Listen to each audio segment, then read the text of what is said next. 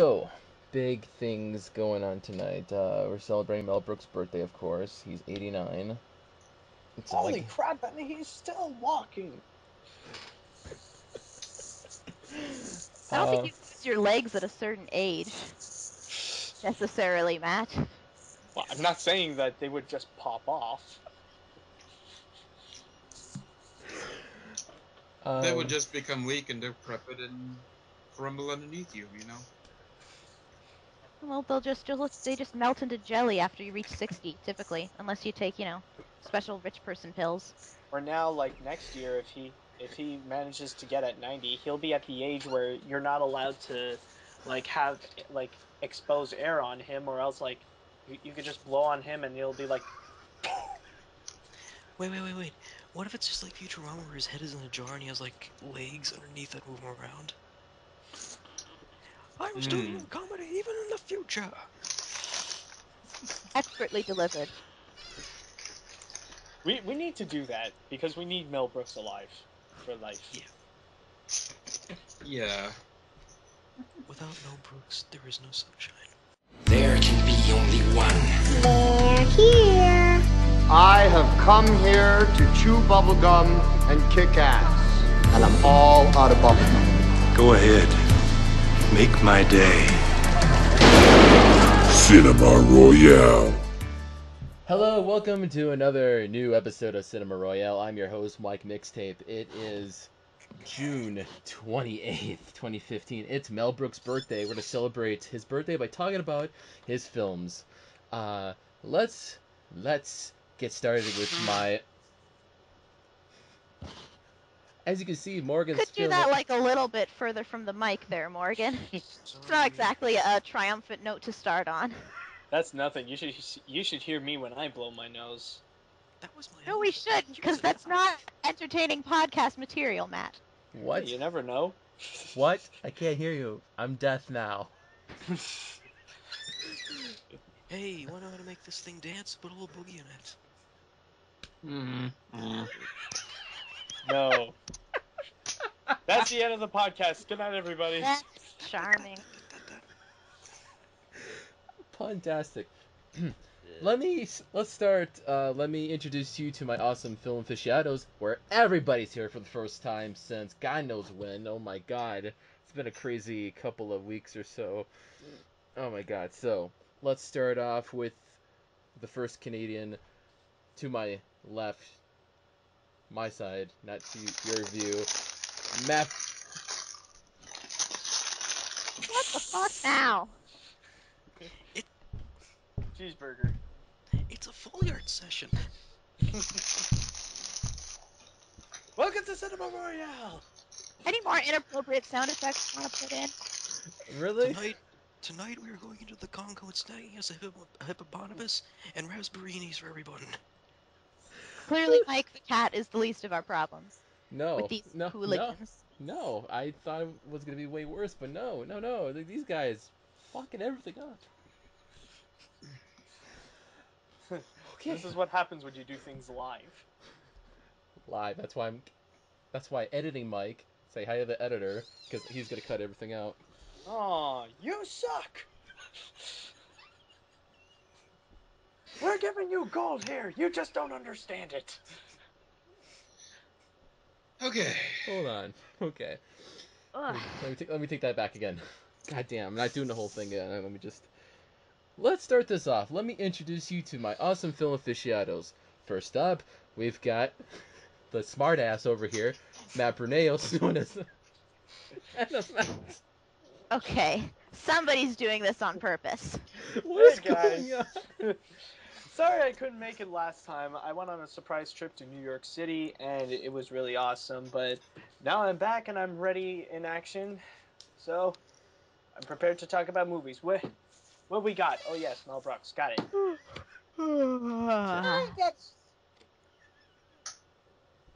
Wow, what a thrilling episode this has become to be. Next, next we've got uh, our favorite from the East Coast, Morgan Ledger. I just want to say very briefly. No, I'm not gonna do that voice. I'm looking at That's the a latest issue. voice? Jeff Goldblum. Shut up. That's Chaos Theory. I'm looking at the latest issue of Entertainment Weekly, and they always do this thing on the back called the Bullseye with pop culture. And unfortunately, I'm gonna have to spoil this, but I was waiting this for the end because look what made the center. Who is that? I can barely. Five-O! A 5-0. What's Five-O doing there? And Braveheart? also, That's not a new Entertainment Weekly. That's James James Horner's Horner. iconic. Oh, Oh. I get it now. We will discuss the man later on. That could have been like what we could have done. Yeah, why before. didn't we think of that when we were talking about, hey, what's relevant to film related? Thanks. That was before he died. Shut up. on the other note, Oh I am my pissed God. off over the death of Jon Snow. It's What's not that? technically. He's not dead yet I because we know haven't it's seen not the bad. body. There's still several ways in which he could come back. You know, book fans have been mulling this over for quite some time. Stop jumping to conclusions, everybody. It's just that it's tearing me apart. It's like one hand we're teasing, on one hand it's like, oh, gonna lead to a reason. What do you see in the vision? All I see is snow with a capital S. You're tearing me apart, Game of Thrones. Fuck's sake. At least Stannis died. That's the important thing. Yeah. I know that was also kind of a maybe, but fuck it. Stannis is dead. Ding dong. Ding dong. Dong. Then we got James Sullivan, also known as Jaimetud. Tonight's broadcast is brought to you by enough gay pride to fill up an entire bridge and prevent me from getting home today. Cheers. Damn. Fun fact: there's been a whole pride parade going on over in San Francisco today And guess, and whatnot. let's So guess, it blocked the bridge. it Is that blocked the bridge. Dude, you make a Blues Brothers crack, and I'm going over there with a rainbow flag up your ass. A what? I'm not saying anything. Blues Withers? Why are your jokes so Blues confusing today, Brothers. Morgan? Oh, Blues Oh, Brothers. the I scene still where don't the get that. Nazis on the bridge, and they...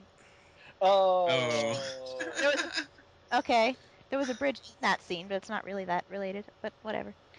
I was gonna go driving off that bridge with Thelma and Louise, you know. So I love Movies you, with James. bridges. Inception had a bridge. I love you, James. I love you, LT. Nyeh, nyeh, nyeh, nyeh. Nyeh, nyeh, nyeh, nyeh.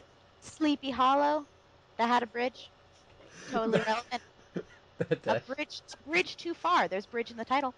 There's Saturday also Night Fever. and there's There's also also- a bridge to Terabithia. X-Men Yeah, 3. there you go. There's X-Men 3. Charles always loved bridges. There's a bridge. So that would explain why I'm sitting here in my goddaughter's bedroom. And as you can see, yeah, nothing going on here. But Hold on a minute. What? that explains the giant Pink generic teddy bear? Lhasa bear. Yeah. Lhasa Levin bear. Jeff Bridges. He's a bridge. There you go. It's totally relevant, James. I'm funny. And, How'd you know I was watching Seventh Son today? Hey, I was too. What? I didn't catch the ending, but it was so amazingly bad. Jeff Bridges as Gandalf should have been my sponsor for tonight. Boy, you fail! I'm gonna target this KFC voice for the remainder of the movie for no reason. What? I gotta see this. It's really hilariously bad. Dude. Hey, anything with Jeff Bridges, I'm game. He can make anything compelling. He wasn't the Fisher King. Mm-hmm. last Come on, Jack, get back to your roots. Ooh, ooh, ooh, ooh. I hear those people calling me. They tell me to get smash paste at the ye old liquor store.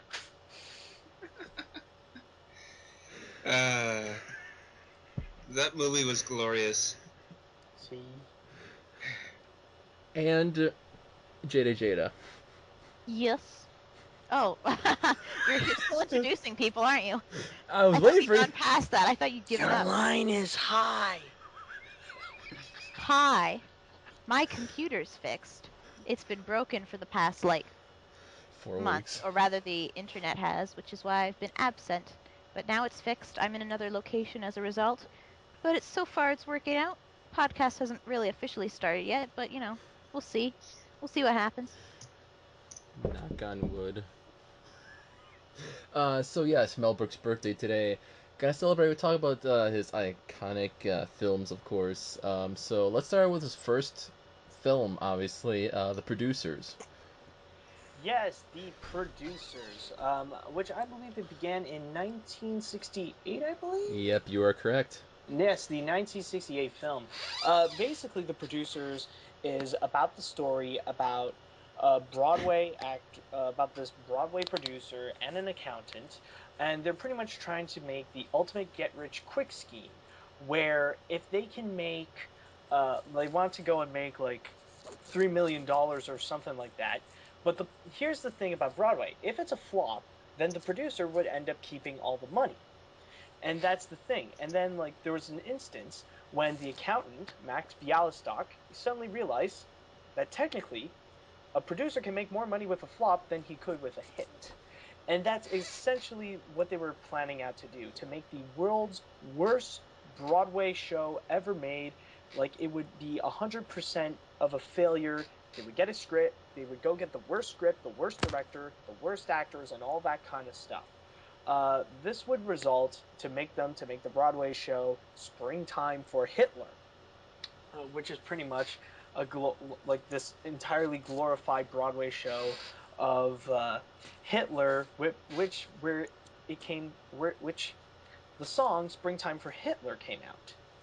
But as you guys may know, throughout its history, um, there are a few adaptations that came out. In 2001, James Brooks has released one of the most successful Broadway shows, The Producers, of the same name, with Nathan Lane and Matthew Broderick, which ended up winning the most Tonys for a Broadway show. And in 2005, there is a film adaptation with the same cast, except for with the same cast as the Broadway show, with a few exceptions, like Will Ferrell as Franz Leakin and Uma Thurman as Ula. And I'm going to be very honest with me. I'm going to be very honest here that The Producers is one of my favorite movies. It's just really hilarious and a lot of fun. But here's the biggest catch, and please, guys, let me explain. I'm not referring to the 1968 film. I'm actually referring to the 2005 musical. Oh, well, there's an easy explanation for that. You're just mistaken. I'm not alone here. No. Thank you, Matt. No, because Boy. here's the thing. Here, let me explain. Jada, you just shut up there. Okay, here's the thing. I was introduced, I did not have any knowledge about it whatsoever, about the producers. I only knew it from the 2005 musical, and I just adore it. It's just so much fun. I am a Broadway fan myself. I really do love the performances. It's just amazing, from Gary Beach to, hold on, sorry, let me just get some of the cast. Yeah, from Nathan Lane, Matthew Broderick, Gary Beach, Roger Bart. It's just, everything about it is just so fun and enjoyable and really upbeat. I have seen later on the 1968. There's just, I don't know, I was introduced to it, I felt there was something missing. I'm not saying it, the 1968 one is bad. It's definitely, it's like they're two different things. That's the thing. I understand how that one is funny, but I honestly, I have to check the 1968 producers again as its own thing, and not a different form of producers, because I'm sure it's definitely a hilarious thing, and there are some memorable moments in there. But for me, the producers is just a lot of fun. Now, before any arguments come out, I do understand the critiques that do come out of it. I do understand that since it is a direct adaptation, and I have seen the Broadway show, and I do agree that the Broadway show is 10 times better, And a lot of the jokes and stuff like that, they do work much better in the Broadway show, but as as a direct adaptation, it still works pretty well. And I gotta say, I really, really adore the songs. Like, they really are some of my favorites. From Keep It Gay, We Can Do It, Springtime for Hitler. Like, a lot of it is just so much fun. In fact, I actually know by heart one of the ending songs when Max Bialystock is in jail. I can actually, I'll actually just end this off before we change the next subject. So that's pretty much my say. Okay. Would anyone else Well- like to debunk Matt? Oh, go on. Ah, Just crap. go around. Boy. Here it comes. Well, if you want my opinion, The Producers was, of the Mel Brooks movies I saw, it's probably the most recent one. I saw it after Spaceballs and Blazing Saddles and all that other stuff. So I did compare it subconsciously to the later works that he had. And you can definitely tell that it's Mel Brooks' first movie, because there are certain elements that just aren't quite in sync yet. But you can also tell why it's the movie that made him, Mel Brooks, the star that he is. And it is. It's his first, really big success, and it's what led to the opus of Young Frankenstein and Spaceballs and all that stuff. It's a brilliantly witty movie. It's got great performances from the dude who plays Hitler in the play, who's amazing, and I'm stunned that he's not in more movies, or wasn't in more movies. He was in barely anything after The Producers, and that's not justice, because that was a career-making performance right there. To the humor that you would later see in his other movies, like the fast pace and the cartoonishness and the ridiculousness and zaniness of the plot and how they just run with it. My favorite thing about the movie, and probably the thing that makes me love it instead of just liking it, is Gene Wilder as Max. Oh yeah. What's his name? I don't know. He's Gene Wilder. Leo. Leo. Leo Bloom. I Leo love Bloom. Oh yeah. Oops. I think I might have mistaken during my explanation, so I apologize. Yes, you Yes, did, Leo but I'd Bloom. let you do that anyway. I love Sorry. Gene Wilder so Leo goddamn Bloom. much, you guys. Gene Wilder is the best. He's just so full of energy and so full of class, but so freaking hilarious in everything he does. And he's got range. Even though a lot of his performances are similar, he's still got a really wide range. And his performance in The Producers might be my favorite performance of his, of all time. He plays this uber neurotic lawyer type who's got this security blanket and these panic attacks that he has, and he's really antisocial. And part of me thinks that I should be, upset with such a depiction of that kind of personality, but I'm not, because it's not only not really that over the top, but it's also really, really cleverly done and really, really fun. His character is just so likable and so sympathetic, and he has the funniest scenes in the movie by far. Any scene with anything funny happening, just watch his reactions, and that's probably the best part of it. It's the movie that made his career, as well as Mel Brooks's. Zero was already doing other movies, and he probably didn't. I don't think he actually did a whole lot after The Producers, but Gene Wilder, that's the movie that made him go boo. And you can see why, because it plays to all his strengths. That is the Gene Wilder movie to watch if you want to know what's so likable about Gene Wilder. I don't know. So much energy, so much personality, so much. I don't know about I mean, there are others. I'm not saying it's that there aren't others, but I'm saying if you want to know what made Gene Wilder the great actor that he's known for, The Producers is probably your best bet. And also Willy Wonka, but Yeah. Oh, there we go. There it is. There. But they took this actor who brought all this energy and charisma and uniqueness to the role and made the character the just ball of funny that he was, and they replaced him with Matthew Broderick. Thank you. Thank you, Jada. The acting epitome of bland. Yes. It's like replacing chocolate ice cream with bread pudding. Lies. Not bread pudding, but literally liquid bread. Lies. Okay, Like hold there on. is even in his good movies, he's not likable. He can't act. No. Everybody What knows about he Simba? can't act. What about Simba? Simba was a Ooh. No. exactly like if you just Wait. watch Simba's facial expressions, he's not exactly giving a lot of emotion to the performance. It's the writing and the animation that makes Simba likable, not Matthew Broderick. Come on. Broderick's career ended in '98. After '98, he went downhill. Anything before '98, it was perfect. It was not perfect. He did I okay. Ferris Bueller's I Day wouldn't say perfect okay. then. I wouldn't say Freaking perfect then. Inspector Gadget was before '98. No, it was '99. Are you sure? Yep. It was 99. I Yeah, did that my was research. 99. I know my Oh, research. fine. All the But same. Gene Wilder, Matthew Broderick. I Yeah. can't think of a movie replacement cast that's so from good to bad. I can't think of any more extreme examples of that. I Matthew agree. Broderick works, I think, because so what if he's not as extreme as Gene Wilder? You know, Gene Wilder has this to his performance. He's also got the hair on top of his zaniness. I The guess. reason why I thought Matthew Broderick's performance worked is because he doesn't have to be the same Leo Bloom. He Thank really you. doesn't. In fact, I'd say that that's actually one of his better performances. You know why? Thank you, exactly. Because he was working on it for how many years up to that point? Well, he already did I 4 don't know. years. He already did. Yeah, He was already Leo Bloom for 4 years.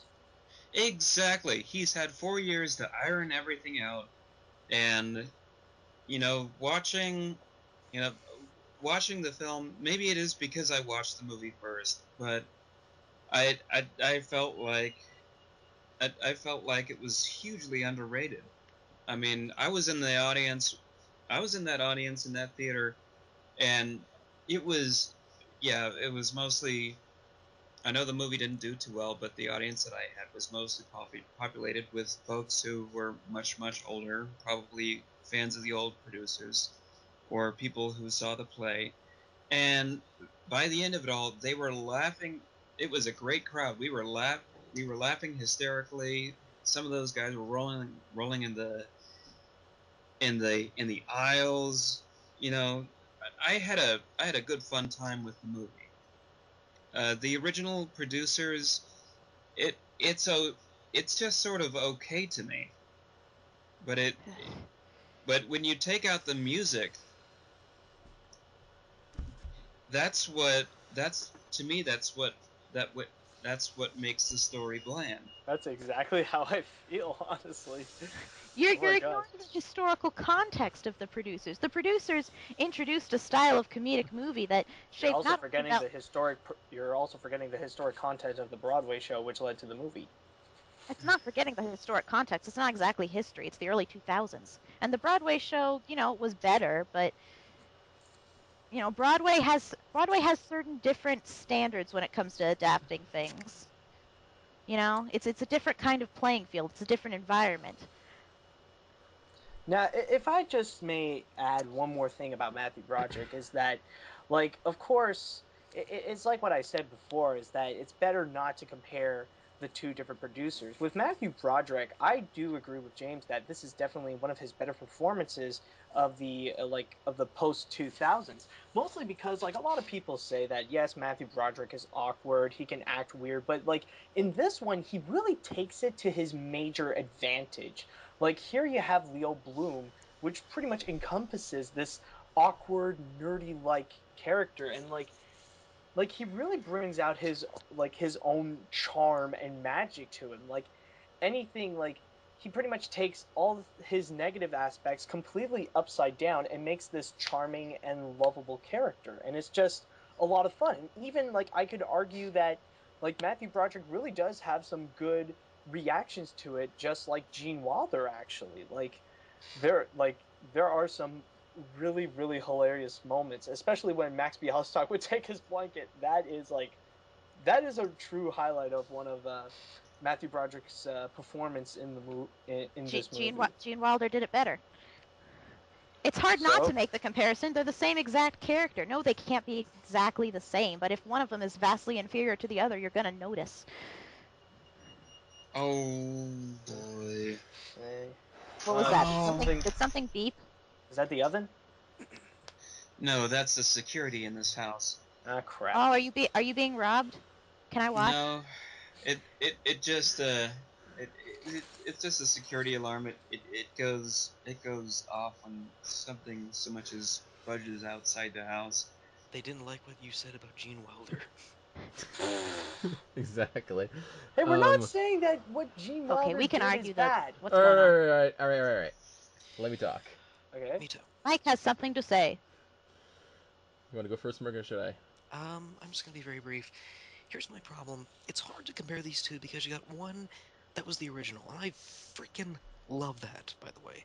I just love the absurdity, the interest, just everything about these two guys and how they play off each other. You have Zero Mostel being Max Bialystock, and how he's all greedy and curmudgeon-y, and in the end, they both trade personalities, so you have Max going from this very greedy, curmudgeon kind of person to understanding, the aspect of love and everything, and Leo Bloom in the other corner learning that he has to be a little, greedy and decisive as well. So there's that interesting switch off right there. The movie musical, this is the problem I have. I rented the movie a while ago. Okay, maybe I should backtrack a little. There was one instance where I rented it for the seventh or eighth time from the library, just because I was bored. I was house sitting, and I listened to the audio commentary. And I'm going to say right now, worst audio commentary ever. The director was so specific. She was detailing things like they were listing off of a trivia site rather than going into the detail of the backgrounds and everything. It was more very robotic. It was sort of like, oh, here is the scene where Max feels betrayed and stuff. It was like Data trying to do an audio commentary. It is that bad. Like, there's no Data? emotion. Sounds. Data. Data. Sorry. I'm from Massachusetts. I have pronunciations. And that's my problem. Because it's being shot like it's being performed as the musical, because it's being perceived and executed like it was the Broadway show, this is my problem. It's like I'm watching a video brochure to see the Broadway show as opposed to experiencing the movie. Those shots are so static. When we see those sets, they're obviously built sets like as if they just took them straight from the stage show, plopped them in front of the camera and said, okay, let's shoot the movie around this. No creativity, no fun. No, wait, the only time they actually do get creative is like that when, Along Came Bialy number. That was fun. Like the choreography and stuff, but that's the problem.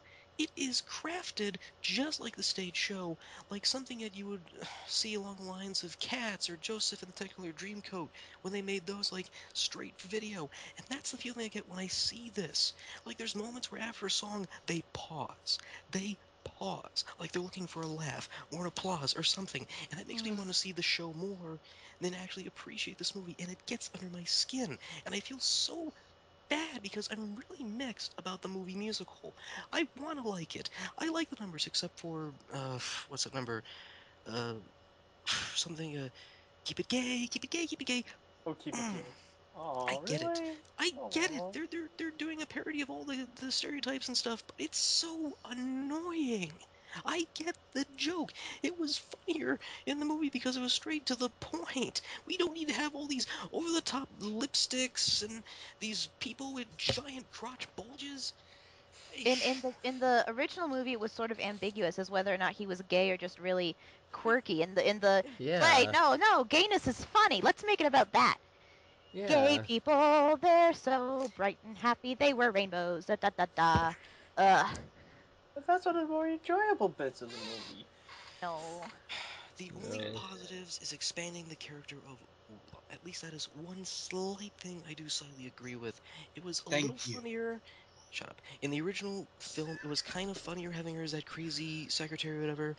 In this film, there's an obstacle for Leo and Max to deal with. Yes. It sort of works, but at the same time, it's like I want to see the blowing up the theater ending because it's so funny the way that Okay, Kenneth Mars, because the way Kenneth Mars plays off of these two characters, like I don't think I know which one of these two. Either this is a quick fuse or something else, and he lights the wrong fuse. He's like, Oh, it's a quick fuse. Yeah. the quick It's fuse. hilarious. It's It hilarious. was I got more laughs out of the original movie than I did with the 2005 version. Needless to say, I do like what they were doing, and I like Mel Brooks' cameo at the post-credit, but other than that, I just want to see a performance at a High School Musical more than the Broadway version because I have no monies. Oh. Ah, ah, ah, ah, ah, ah. Well, it's not Ah. even on Broadway anymore. It's very sadly, but Seriously, watch that movie again, and I want you to do me a favor. Tally the amount of times they pause at the end of a number. I swear to Christ, they do it so often in that film. And the deleted scenes fucking count. I Jesus. I I believe you. I what okay, for one thing, I like I I like the stage like staging of it all. But I understand where you're coming from. Mhm. And another thing too, I appreciate the fact that Nathan Lane and Matthew Broderick are reprising their characters. I have no problem against that, but I just don't think they're funny. I feel like they're imitating the originals from the film. I know they're from the stage play, but it's not working. Like there's that Okay, now scene where you have there's that scene where Matthew's character Leo Bloom is freaking out because his blanket is taken. In Gene Wilder's version, he is manic. He's like a fucking muppet. He's using his hands. He's going, my blanket! He's like ready to claw out Max Bialystock, and it's so funny because he's having this little temper tantrum. You don't know if he's gonna tear him to bits. What does Matthew Broderick do? He shakes his head, says a bunch of gobbledygook. Here you go. That is not threateningly funny. That's just childishly funny. the Gene Wilder version represented like an actual like psychotic break, and that was what made it so funny. The Matthew Broderick version was tame by comparison. Although, And for the record, while I am always here for some Matthew Broderick bashing, I want to make it clear Nathan Lane is awesome. agreed. Thank I Yeah, will you. not thank you. tolerate There we tarnishing Okay. of Nathan Lane. The Birdcage is a classic. You need to watch it if you haven't. So, Mm. Madonna, Madonna. Yes, Nathan Lane, the straightest gay man in all of Hollywood. Yes. But yeah, the other point that I wanted to bring up, and the character of Ula, I I thought that she was actually a character in the 2005 version. In the 1968 version, it's hard to call her a character she's more of a because really. she's a running gag, and Yeah. it's kind of Mhm. it's it's actually kind of it's actually kind of aggravating because you're you're just sort of looking at this character like they're uh, like they're an ornament, a dancing ornament that you put up at Christmas time. But that's the Not joke. uncommon. Not uncommon It's with Mel Brooks movies to have that kind of humor. And I do appreciate expanding the female character, but I don't really mind how it was in the original. It wasn't really a Hmm. huge issue that I had. Even though she's a terrible dancer. say what? She was I a great. She she dances like I Oh, do, shots so on fire! that's pretty much say how I dance. I just wiggle my arms. Woohoo! yeah. So I would say no, I Uma did. Thurman is better, but she had a dance devil, so. Uh. Anyway, Mike. I've been holding it in. All right, I Mike. seen. I watched the producers today after I watched my film, and I thought it was great. Gene Wilder's pitch perfect in the role. I mean, mad crazy, and Ula. Oh, she was like the best, like almost the best part. Not really. I mean, she's. I like that gag. It was just like, oh, she was Swedish because she couldn't speak English. It was just like, uh, Go to work. I just thought it was fucking hilarious. I was laughing my ass off that part. Because Max wanted to spend some money on a toy, and the toy was Ula. So it was just like, and when I saw the 2005 version, I was like, wait, Ula's expanded with Uma Thurman, and she speaks English, like a broken English, like what? I mean, I would have thought Uma Thurman would be like not speak English and try to stay true to the character. Um, Nathan Lane in the 2005 version is good, but I prefer Zero's performance better than Nathan Lane. It was kind of weird seeing Nathan Lane and Matthew Broderick together since The Lion King, because Timon and Simba together. And then there's also that deleted scene that included Ernie as Yeah, a bum in the bar, and like it's all three of them reunited. You mean they cut out the bit of? Yeah, they did. Yeah, so Timon, Pumbaa, and Simba were on live all together since then on the same screen, which was pretty cool. I thought it was pretty cool, but the 2005 version, it was a direct like adaptation. Like I was comparing the two because it was like word for word. Like I was like, the hell, like, and I just thought Matthew Broderick as a Leo. Oh my god, no. I cringed when I saw him with the baby blanket. I was like, give me my baby blankie. Give me my baby blankie. I was like,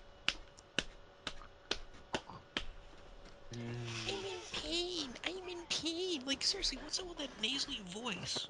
yeah. I was like, what did you do to the character, Gene Wilder? That's how he talks. I have a theory. Yes, it's how he talks, and that's the problem. Every movie he's been, he always has this positive, chipper attitude.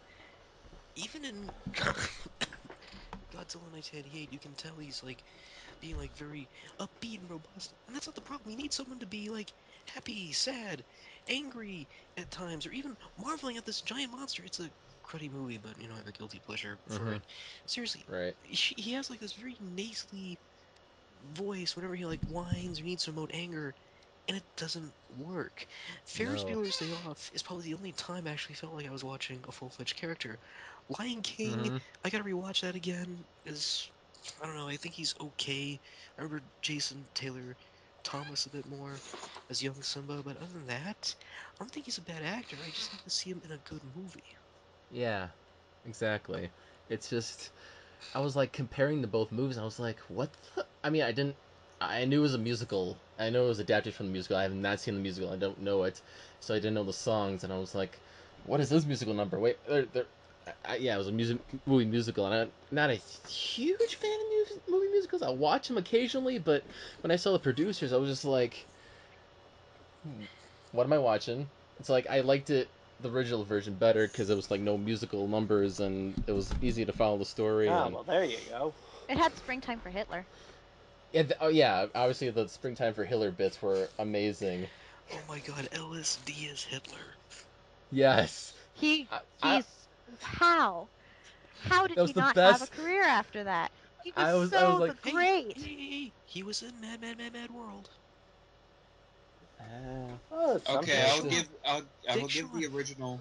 We're talking about Yeah. We're talking about Snow Miser as Hitler. Oh my god, he was so great. Hey man, you're German. I'm German. We're all we're all German. German. That means we can't attack Germany. Germany. Best part. Cause all my I was friends are like, here, man. baby, oh baby. Baby, what is this baby? I kind of want to see an entire play about Hitler starring that guy. Is it just me? Yes, I would watch that. I would totally watch that, Although especially I would, well, I like think just they want to tried say, something like that one time. It was called Heil Honey, I'm Home. ouch. That Well, wasn't the Ooh, same. I was about to say it was. like that was great, but like I still like I still really enjoyed like Gary Beach when he was Hitler in like the Springtime for Hitler show. Like that was still fun. That was still a lot of fun to watch. He wasn't terrible. Yeah.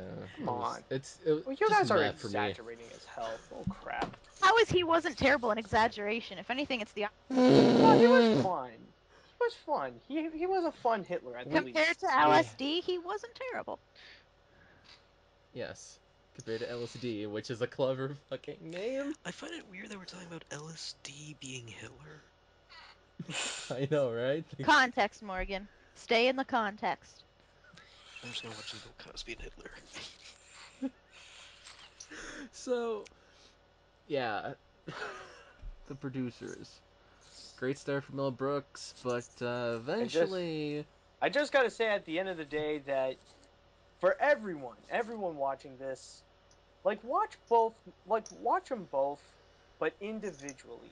Do not do Yes. any comparisons, or else crap like this happens, where friends become enemies, and all we do is bicker and argue about who did it better, whose dick is bigger, and stuff like that. They're both Old versus good new, as their baby. own things, but don't All right. compare both. To quote Mel Brooks, "Don't be stupid, be a smutty. Come on and enjoy the podcast potty." Exactly. Oh, we'll get into that. Especially that line keeps coming up in his other films. Anyways, I'll mention it when we so we in our podcast we go from the producers to Blazing Saddles. I believe. I don't. I think. That's me. I'm Hey, doing Blazing Saddles.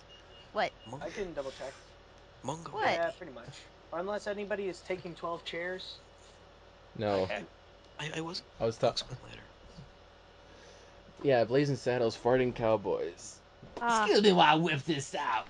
I love Blazing Saddles so much, you guys. Oh, God, I love it too. It is Mel Brooks' take on the Western genre, because Lord knows he's done several movies that have been different takes on different genres, sci-fi, We'll get into that. horror, monster, and this is Western.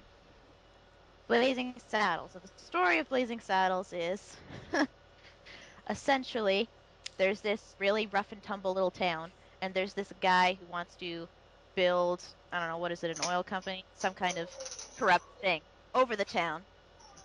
So what he's doing is he's causing the town to be run amok with crime so that the people will evacuate.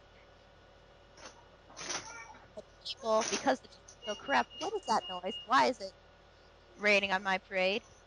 Is that a baby crying? That's not me. Where's the baby crying? James, are you aware of the baby crying? I muted my microphone there so you wouldn't have to hear that. Ow! That's my that's my goddaughter throwing a rebellion in the next room. She's not a teenager yet, obviously. So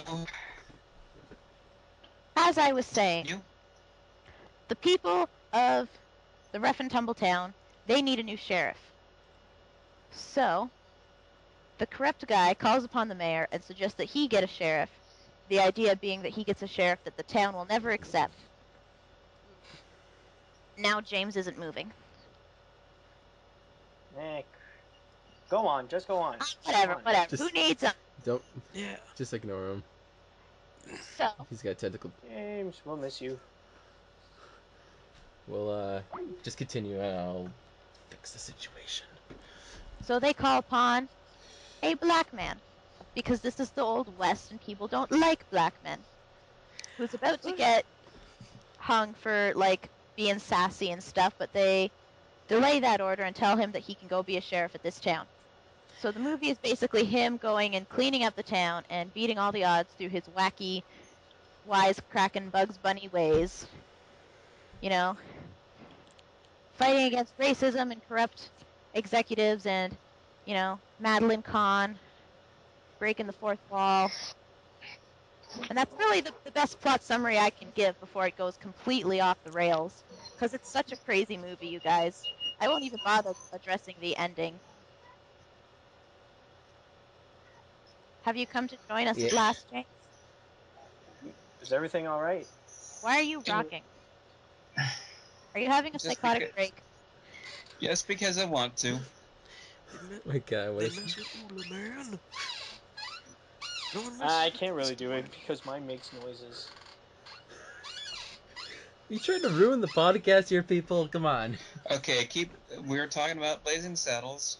Yes. Yeah. Blazing Saddles is well known for having a lot of really, really witty political type of humor. Not political, but it addresses things like racism Like in a way that's, like a social like a commentary. yeah, social commentary. It addresses things like racism, a lot of racism. Yeah, and did I mention the racism? Yeah.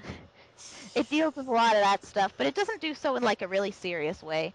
It does so in a really over the top, satirical, parody, Looney Tunes kind of way. And the character of, oh my God, I'm totally blanking on his name. The character of Black McSheriff.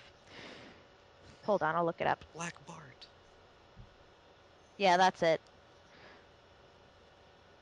Looking it up. Boop, boop. We're It, professionals. Anyway, it, the point is, his character is really carrying the movie. I mean, there's a lot of great side characters going on. There's Madeline Kahn playing one of the best female characters in Mel Brooks movies. Like, you talk about how the producers barely had a female character. Madeline Kahn makes up for that in spades, even though she's only in like half the movie, but still. And of course, Gene Wilder comes back as like this, The Wacko Kid. the wacko kid Mongo, of course. Candygram for Mongo. A lot of great Mongo side like candy. this makes history too, because apparently this is the first movie, marks the first time the sound of farting has been used in the film. So the first fart joke was in this movie. That is Really? history. Yeah, That well, is some groundbreaking stuff right there. Psycho was the first one to have a toilet, so there you go. Really? This one? It's been like honestly. It's been, yeah, the fart joke's been around for 41 No, but years. I'm surprised it didn't come out earlier. No. Well, there is a fun tidbit about that. The first recorded fart was in 1900 by Thomas Edison. Ah. So it was around in 1900, but in 1974, Mel Brooks like, let's put a fart joke in there. Because the trivia is that in old westerns they would eat like beans and all that stuff. And you think beans would give you gas, but no, that they don't fart in the movies. But Mel Brooks thought it was funny to put the farting noises because, of course, beans give you gas. Blazing Saddles is probably the zaniest of the Mel Brooks movies, and that's saying something. It's definitely the most fourth wall breaking, and possibly the Yes. most akin to They literally have a scene where Bart like gives a bomb to Mongo, pretending to be like a Candygram man, in true Looney Tunes fashion, and then he walks away, and you hear the Looney Tunes theme start playing, like do do do do do do do do do do do, as he walks away, like they're literally acknowledging that he's Bugs Bunny, and that's pretty great, you know. I mean, you had black characters in the old Looney Tunes cartoons, but none that you would see like aired today because they were always like ugh, Yeah, portrayed you kind kept. of off, you know, from the 50s and all that. So, like, when you see, first of all, you rarely see this kind of character in live action form because it's really, really, really hard to do Looney Tunes-esque humor in live action. And Blazing Saddles is one of the very few successes in that department. But the character of Bart, he's not only a live action Bugs Bunny type character who works really well, but he's also of color. And that makes him really unique in a lot of ways, you know? And some of the more off-color jokes I think get forgiven for this reason because there's clearly there's Like you know still, that it's done with heart. yeah, you know, there's a lot of love to be found in the movie and a lot of really silly stuff, and it's perhaps the most over-the-top comedy I've ever seen, and I just love it. I love it so much, you guys. It is the quintessential Mel Brooks movie. You want to understand Mel Brooks, watch Blazing Saddles, and you will get it. And if you don't get it, then get out. Then why are you even here? Why are you listening to this podcast? Yeah, why'd you click on this episode if you don't know anything about Mel Brooks? Get the hell out of here. Obviously, Go watch some films. obviously, it was to see my pretty face again. I What say, about the me? sheriff is a nick. What did he say? He said the sheriff's getting there. No, you fool! I said the sheriff's a nick. Okay, now I got it. Yo, where all the white women at? Oh, boys! They said you was hung, and they was right. Oh, beautiful. It's so beautiful. It's I guess I'm gonna cool. have to rewatch Blazing Saddles. Oh, Yes, definitely. yes, you do. I don't care Yes, if you watched yes. it yesterday, you still need to rewatch it. You know, I mean, Yeah. it's funny because that movie was really hit with a lot of censored notes from the studio, but Mel kept it in. The only thing he did cut from what I heard was a little joke at the end where he's supposedly getting his you-know-what tasted, if you catch my drift. And Madeline Kahn's character goes, "Is it true what they say about you?" "It's true, it's true." And then after a beat, you'd hear Blackbird say, "I hate to disappoint you, man, but you're sucking on my elbow."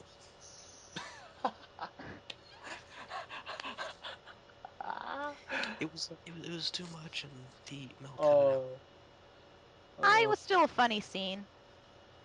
Madeline Kahn was great. I love Madeline Kahn. She was so... God, I wish she was still alive. It makes me I'm sad. just so tired of falling in love. In terms of crazy Brooks movies, I say Silent Movie is crazier, but it feels restrained. So I do say Blazing Saddles is a far crazier movie because it's taking on racial subjects. But my So goodness, it's Silent... crazier, but it's not crazier. No. Blazing Saddles is crazier. Silent Movie is more like the Diet Coke version. Seriously, they have a wheelchair chase scene with Paul Newman. And it's very in-jokey and breaking the fourth wall. That's right, and they have a Chekhov soda machine fight. That is amazing. The way they're using it is like a machine gun. They're firing at the executives trying to steal his movie. So, I wanted to say a little tidbit here. According to Mel Brooks' auto commentary, Warner Bros. Released it again in the summer of '75 because they didn't have any other big pictures to release. That popular. Wow. Wow. Warner Brothers was like, we don't have any other big pictures. Let's just release Blazing Saddles again. That'd be good. Hey, screw it. Let's put up Mel Brooks again. Mel, your movie's out again. Oh, great. That's More money wonderful. for me! I just thought that Wonderful. was I was interesting. wondering if I will buy this Corvette or not. When you think of Mel Brooks, you think of Blazing Saddles right away. To be honest, like it's the most iconic movie you can think of when it comes to Mel Brooks. I don't know. Maybe Spaceballs. Maybe Spaceballs. But Yeah. Spaceballs has Star Wars fame behind it, so it's kind of cheating. Right. Yes. Right. But it's kind of interesting how he parodied the westerns because westerns back in the day were kind of hot, but nowadays they're just kind of dipping. So if you're not a fan of westerns, you can. When was the last time a Western was even released that wasn't a remake?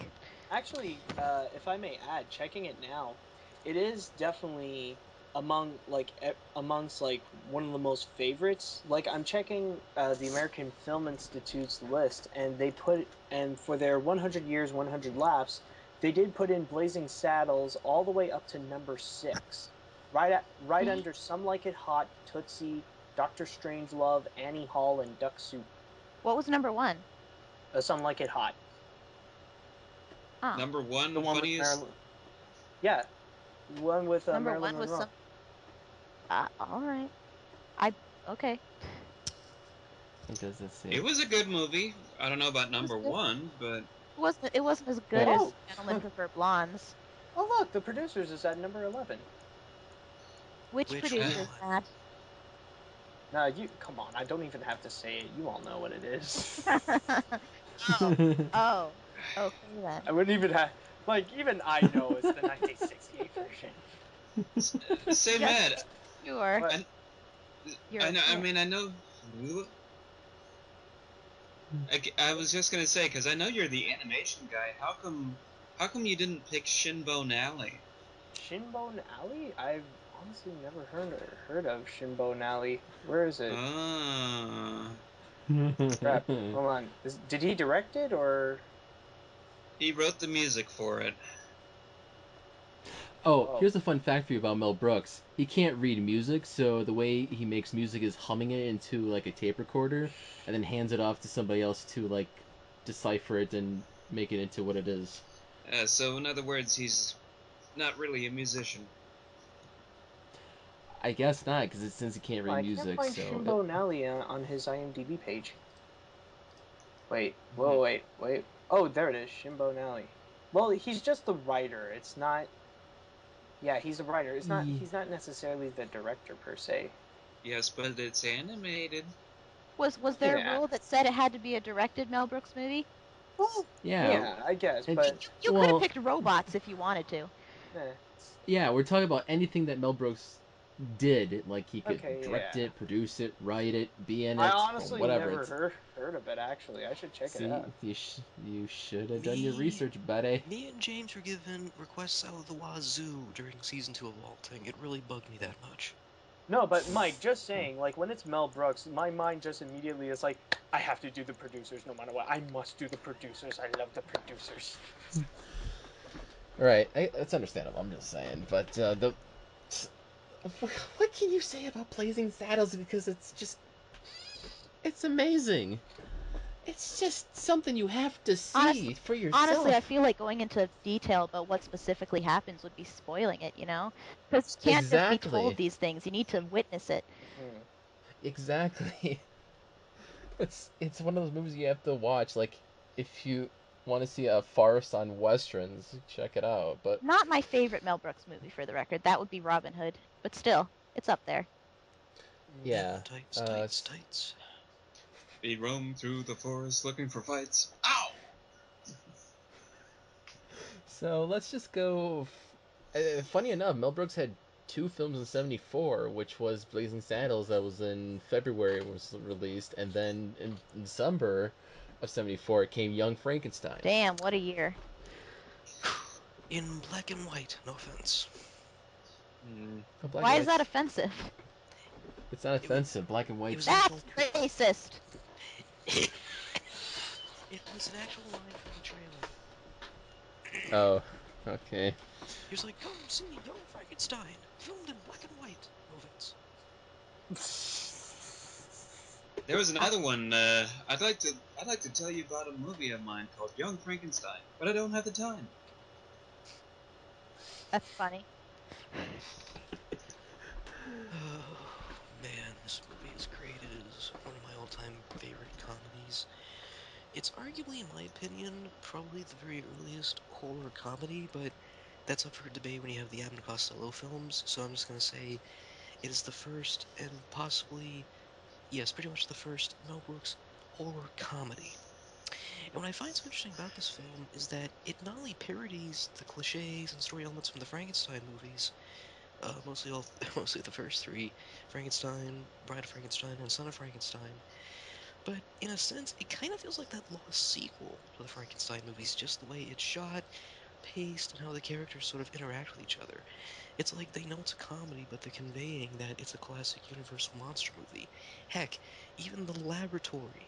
The freaking Mm-hmm. laboratory. That was the actual laboratory in the previous movies. Hmm.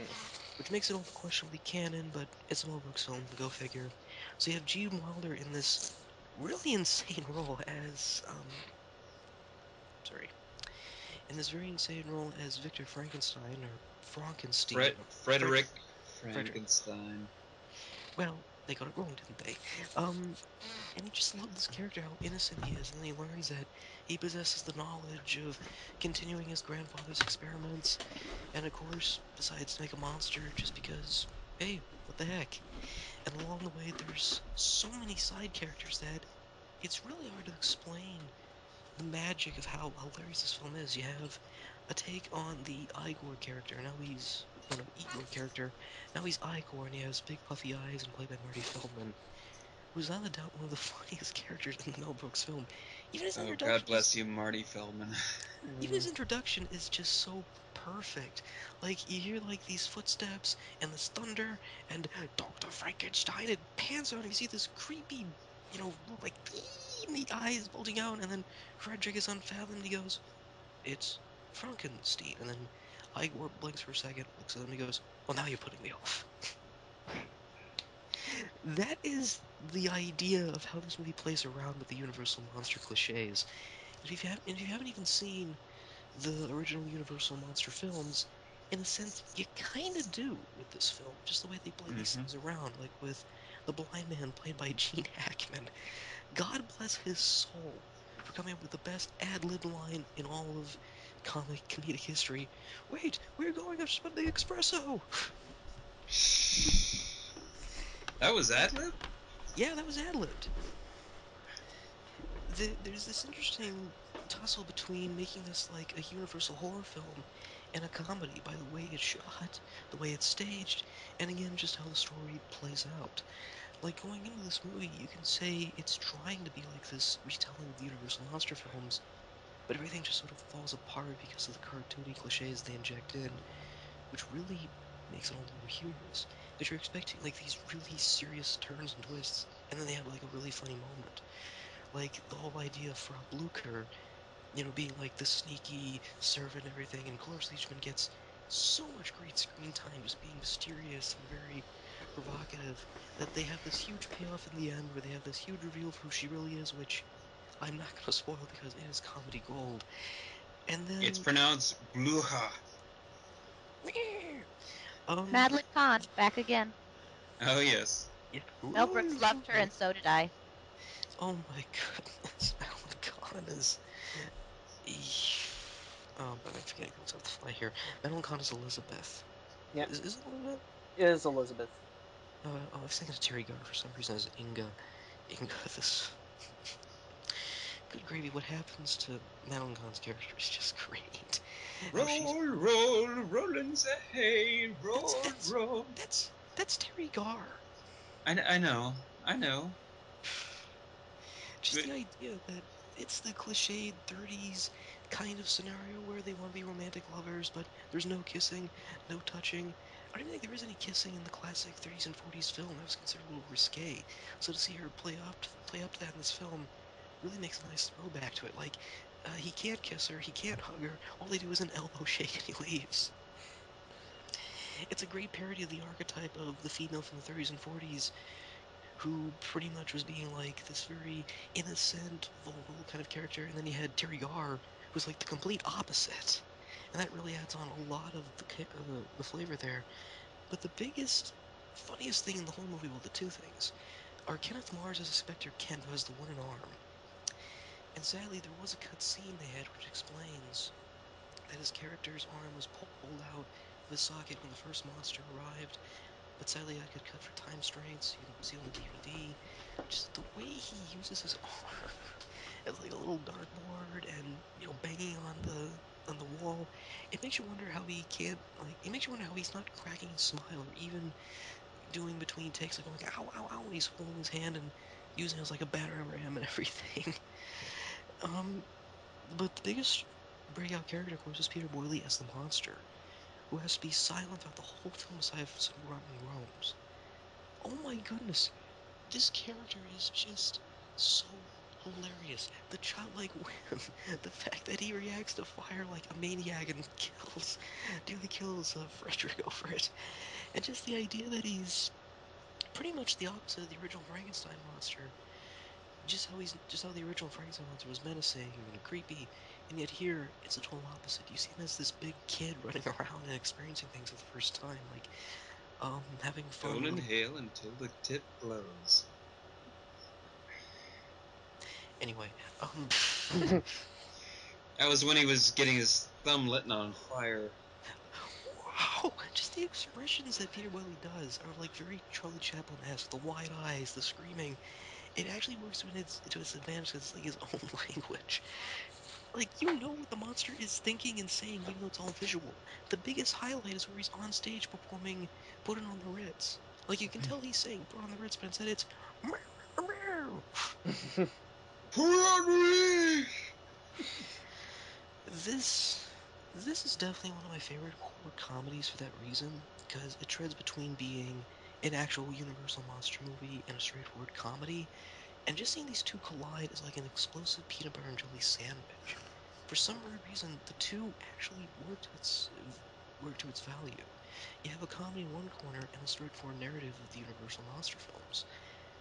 And oh my goodness, if you check out the Blu-ray, look at what ended up on the cutting room floor because it is so amazing.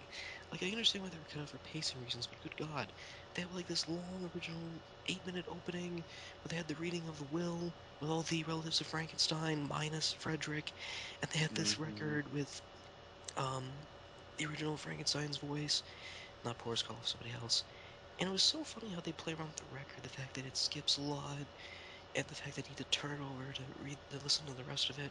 It was a cute little gag, but I'm kind of glad they cut that out for time reasons, because it's funny, but you're just sitting there waiting for the joke to occur, where else the rest of the film, it's really fast-paced, every joke really hits you, and you just can't help but either laugh at it or be like, whoa, did they actually get away with that, or what the heck did I just see?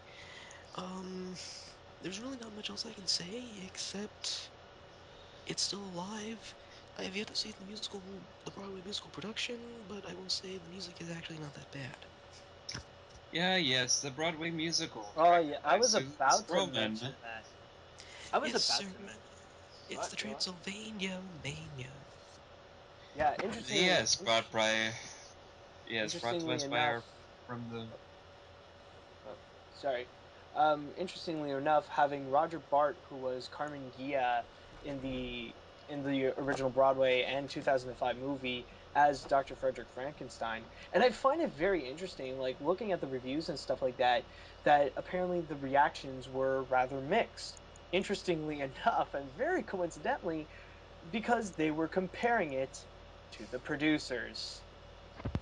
Now, Womp-a-domp-a-domp. isn't that a Which was little bit also familiar, directed, isn't it, people? I actually quite like the Young Frankenstein on Broadway. Isn't which that was ironic? also which was also directed by Susan Stroman. Jada, She's just out of curiosity, like, did you see the Broadway version of the producers, or? I saw part of the Broadway version in preparation for watching the movie because I never like watching a movie adaptation of a Broadway play if I don't know the context of it. Obviously, there are a few that I watched when I was a kid, like Hairspray in Chicago, but other than that, I like to know what I'm getting into, especially No, being a but Broadway aficionado like I am. no, So but like yes, I, or what? No, but like you have to see it fully. It's just like I said, even I admit that it's actually 10 times better than the 2005 version. So it's definitely better than the movie. Of course, that's not, movie adaptations of Broadway plays. They're hard to do. Quite often they'll be, not quite often, but occasionally they'll be good, and maybe even on par. But very rarely do they surpass their Broadway origins because it's a completely different medium. Friggin' Hollywood, friggin' Oh, Les Mis and Into the Woods, Phantom of the Opera nonsense. oh, but come on, that Russell Crowe though. And I'm jamais. this is why we need more movies like Little Shop of Horrors. Sorry, I was just joking around. I just love doing the Russell Crowe impression for the stupidity of it. Putting on the Ritz. I would If like to you're say, feeling it, go to my fashion sense. Put on the Ritz. I would like to say there's, I would like to say that there's, since Morgan brought up the deleted scenes from the film, there's actually one that I thought that the film could have used, and maybe they cut it out for timing purposes, but it kind of explains. It does a little bit of explaining that the film leaves out. In the beginning of the film, Frederick Frankenstein Frankenstein does not uh, realizes that he's in the footsteps of of his grandfather, the Baron, and he doesn't like what his grandfather did. But when he accepts, when he realizes that he's inherited the Frankenstein mansion, he doesn't bat an eye. He takes a train over there, and the rest of the movie takes off. And I thought that was always really curious, because what motivation does he have to go there other than the fact that he owns it? And there's actually a scene that was deleted from the film where he's debating with the guy who read him the will, that whether or not he should go. And the one thing that changes his mind is he hears a violin player playing the theme from the film, and he takes the violin and he says, "What music is this?" And he said, "It's an old Transylvanian lullaby. Let me see that." And then he breaks the violin on his knee and hands it back to the guy.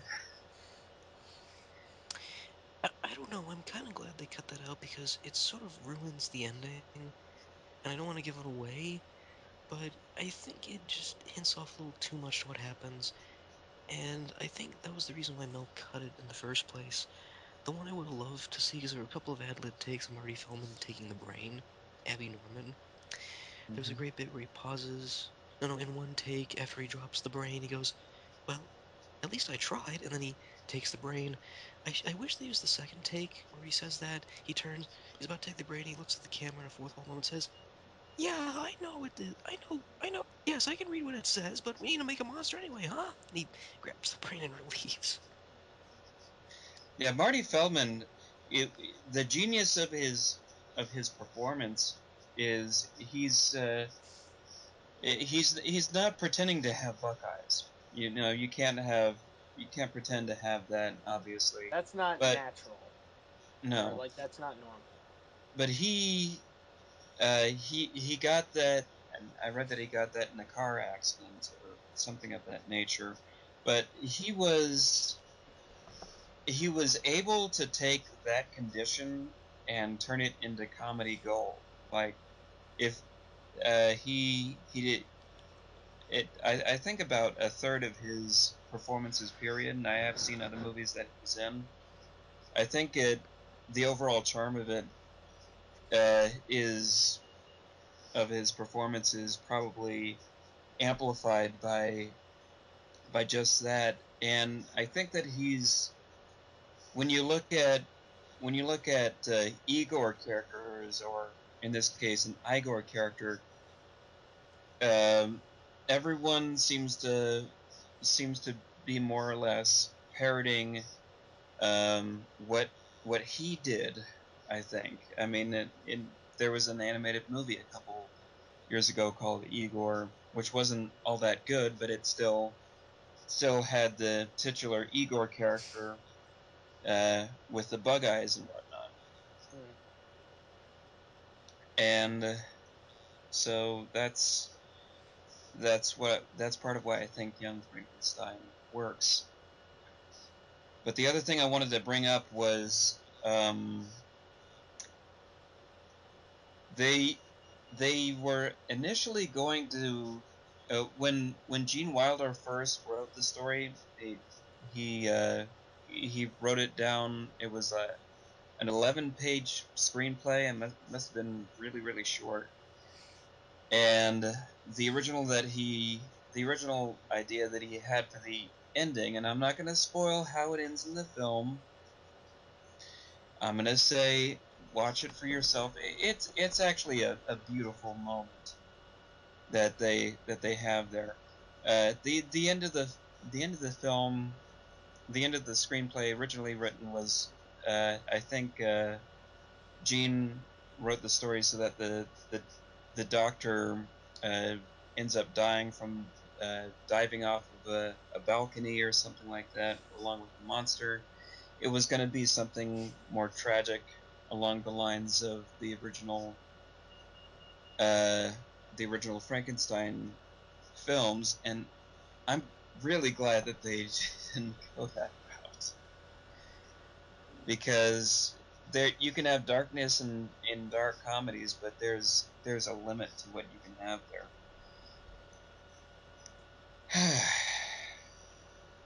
This movie is so quotable. Oh It yeah. really is.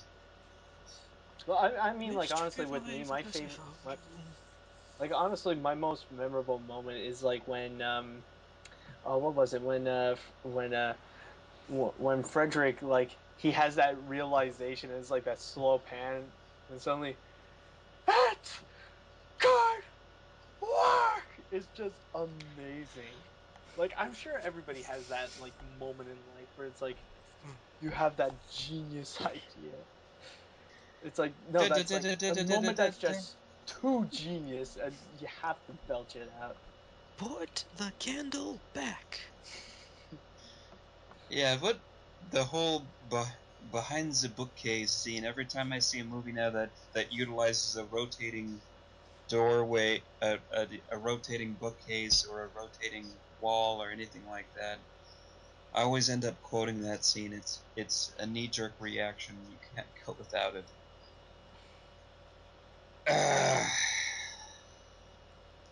So, anything else? I think we're all good. I'm cool. I think, yep. We all have our good fill of young Frankenstein.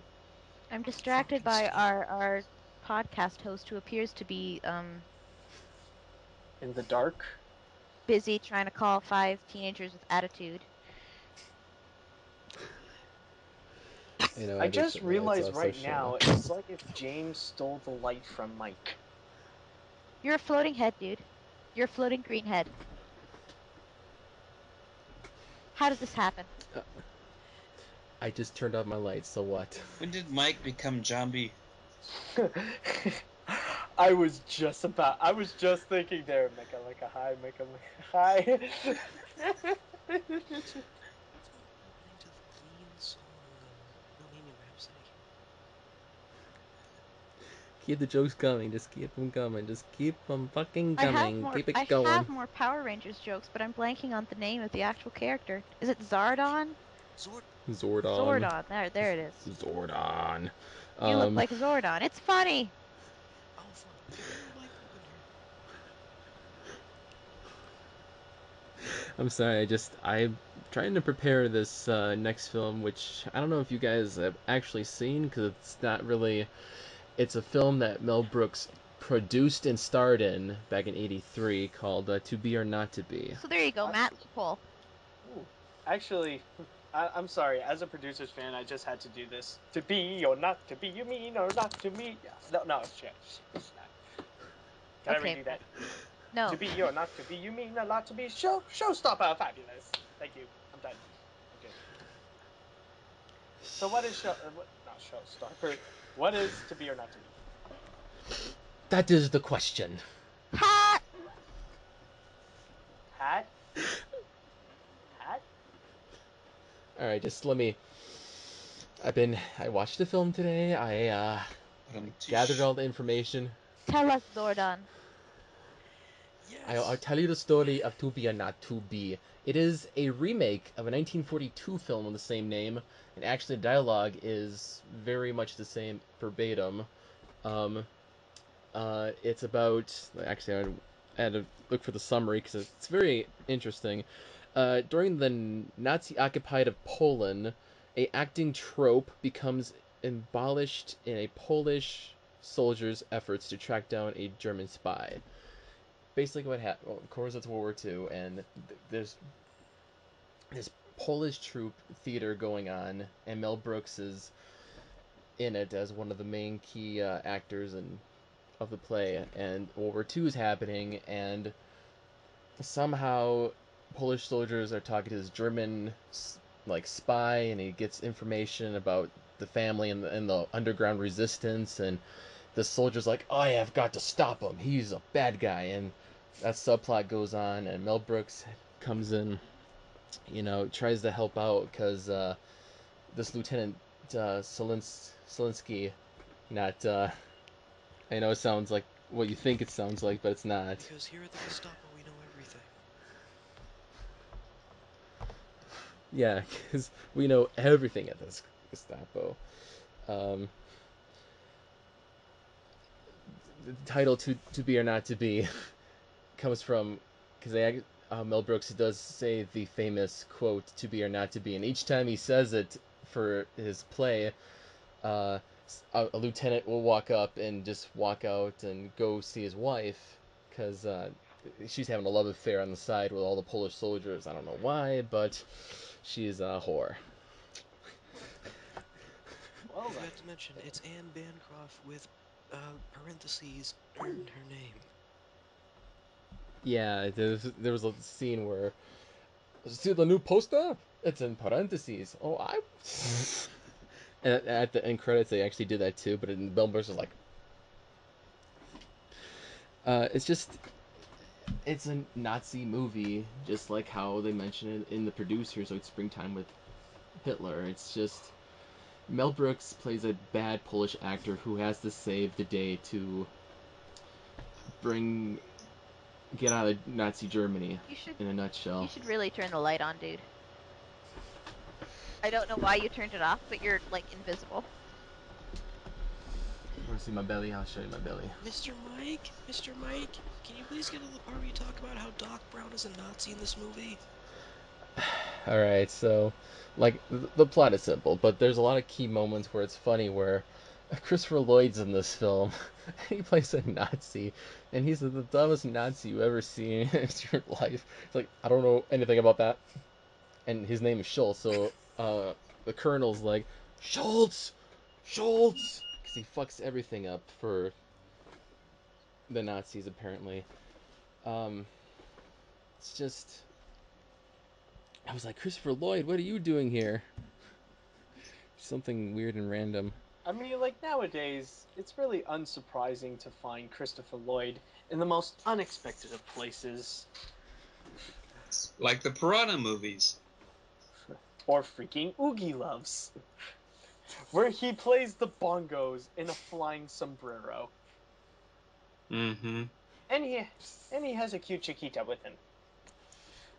Why can't we go back to the classy Christopher Lloyd days where he was in Suburban Commando and Baby Geniuses? Taxi. Those were the days he had dignity. Taxi. He was good in Taxi. Christopher Lloyd. We should have talked about more about that.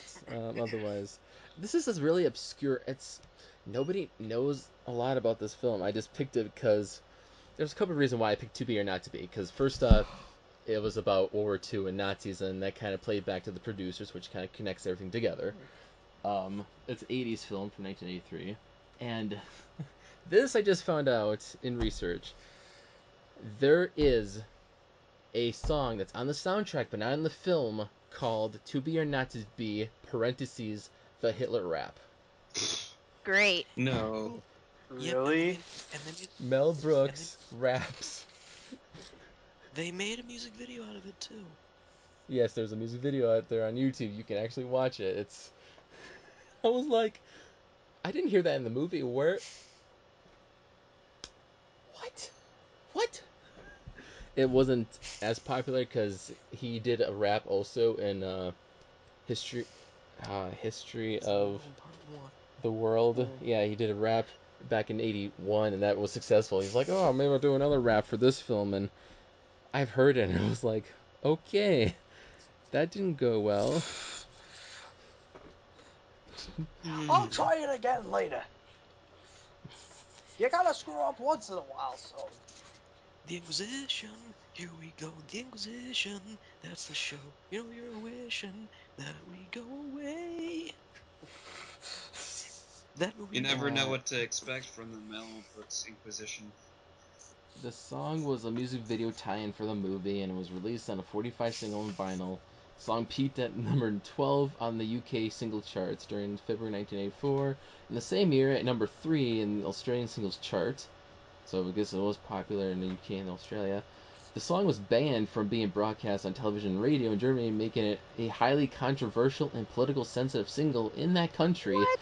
This was due to the treatment of Nazi involvement in World War II. And here I thought it was due to like some swear words. Oh, he didn't swear in the song, so. Of course, swear words. Oh, it's banned because Controversial. Who'd have guessed?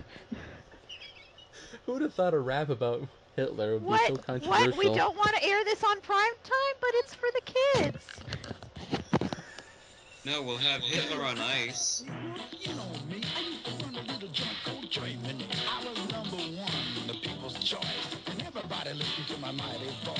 My name is Adolf, I'm on the mic. I'm gonna hit you with the story of the new Third Reich. It all began down in Munich town. And pretty soon the word started getting around. So I said to Martin Bormann, I said, hey Marty, why don't we throw a little Nazi party? So we had an election, well, kind of, sorta. Before you knew it, hello, new order. Okay, Hey, na ho ho ho. now I know why the song was banned. It's because the beat was terrible. That sounds like some really cheesy 90s commercial there. It sounds like It's- friggin' Vanilla Ice is selling Coke to us. Coca-Cola, Coca-Cola. That is the finest of 80s music, mind you. Come on, that was 83. That was a classic. Hey, Maury, haven't you always told Coca-Cola? Like, it's changed like that from the 80s or something. It's about, like, Hitler or something. Because when people think of, like, brand names, they'll think of, like, the third brain. Now I can only imagine Hitler dressed up in a 90s like gangster style with like a baseball cap like sideways and like some skinny jeans. Basically, if Hitler was dressed up like the rapping dog in the animated Titanic movie. Hitler. God. Okay. The dog in the animated Titanic movie had none of the things you just described. Yeah, he had a baseball cap like where I don't like, think he very did, sideways. actually. Yeah, he did. He did. He did. Well, he didn't have skinny jeans, that's for damn sure. Well, he had jeans. He had some kind of jeans. Nah, he didn't wear pants. He just had a jersey. He had No. jeans. Look it up. If you don't believe me, Look up a picture. Look it up. Like I said, it's To Be or Not to Be is a really underrated film. Like, because apparently, I mean, it's a remake of a 40s film, which I think is perfect for the 80s. Like, that should be like the rule. Like, they should be remaking stuff 40 years ago, not like this, like, reboot shit every 2-3 years, like Amazing Spider-Man. Wouldn't that mean that we would be remaking stuff from the 70s nowadays? Yeah, that's what I was thinking. Like, if they do the 40-year rule, they would be remaking movies from the 70s, which I wouldn't They mind. kind of do, though. Like, There's a couple here and there, but not as much. It was taking a lot from the 80s, which I was like, that's 30 years. You couldn't wait at least 10 years before doing marketing that. I don't know. marketing off of the generations. Kind of sucks. And it's a remake. Like, I actually want to see. Actually, I want to see the original just to see how it is, because it is a true remake of the 1942 film, apparently, with all the dialogue. I But supposedly heard that it is a faithful remake, aside from yeah, some but the slight things here and there. there's a couple like character name changes, but otherwise it's the dialogue's the same. And but it's like it's an 80s movie remaking a 40s film, which I think they've done a couple already in the 80s, which I kind of, because a lot of 40s films, who watches films from the 40s nowadays? It's just, I do. who doesn't? A lot of old school people do, but I just took on a whim because I love I guess Mel Brooks has a thing for Nazism or something in his films, like the How ironic producers and from To a Be or Jewish Not. man. Exactly. I'm just like, what? Why is it? It's either ironic or it's the reason. He's Russian Jewish. Still Jewish nonetheless. So Mel Brooks actually does have a lot of good acting chops in To Be or Not to Be, because he does play a lot of characters. Like, he impersonates two characters in the film, trying to do like a con kind of thing to get out of Germany. So he's like trying to be some other guys, which is kind of clever. How he's trying to. He's a bad Polish actor, but otherwise he's just trying to uh, be different. There's a line in the movie at the beginning where it starts off talking about the war, and then it goes into this theater, like, oh, Polish entertainment still going on. It's like nobody's affected by the war, and you see Mel Brooks and Anna Bancroft doing their shtick, singing "Sweet Georgia Brown" in Polish, and it's all in Polish, and then it's like, where's the English track? Where's the English track? And all of a sudden, the narrator is like, from now on, from now on, this film will be in English. I was like, what? Just the narrator just says, from now on, this film will be in English. It's like breaking the fourth wall there. In a Mel Brooks movie? So surprising. It's That's usually it's not been his style, you know. it's been quoted that this is his favorite Brooks films he ever did. Because of Anne Bancroft. So. Mm-hmm. It's something if you're, I don't know. I'm a guy who just likes obscure shit and 80s stuff, and if you, oh, thank you. The heck? Thank you, stupid phone. Let's go time traveling. Mr. Mike, you know he also produced The Elephant Man, but wasn't credited because he figured people would think it'd be a comedy. Really? For real? Yeah. Dang. And the same thing for The Fly, too, with Jeff Goldblum. Yeah, he did produce The Fly. And like I said, he produced and starred in this film. He didn't direct it either, but it was just, I just thought it was interesting. If you're interested in watching a World War II film, a war comedy film with Mel Brooks, it's something you should check out. It's on Netflix, and that's kind of what I do. It's like, if it's on Netflix, I watch it, and that's how I watch The Producers as well. It's like, oh, The Producers, I'll just watch that as well. What do you know? I think Netflix is my savior, so if otherwise, let's get into the the very last Mel Brooks film from 1987, Spaceballs. Spelled with 10 L's. Mm-hmm. Yes, that would be my pick for the evening. So, Spaceballs, I believe, is probably the very first Brooks film or Mel Brooks film that I saw when I was a wee lad, when I was a little wee tude, and it's strange. It's strange because I acknowledged it for what it was. It's a spoof on Star Wars and a little bit of Star Trek. All the science fiction and space movies, pretty much. It's his take on science fiction space movies, like how it's silent movies, silent, and westerns with Blazing Saddles, and horror comedies with Young Frankenstein. Yeah, this is just another one, and I think um, I'm sort of torn between this one and Young Frankenstein as being my favorite Mel Brooks film because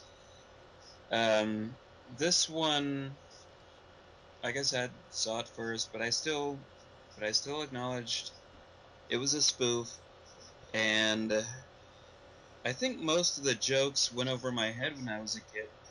The plot of this movie is very is we have a galactic empire that calls themselves the Spaceballs, run by President Scroob, his lackey Dark Helmet, who was obviously a Darth Vader clone, played by Rick Moranis, The hilariously. legendary Rick Moranis.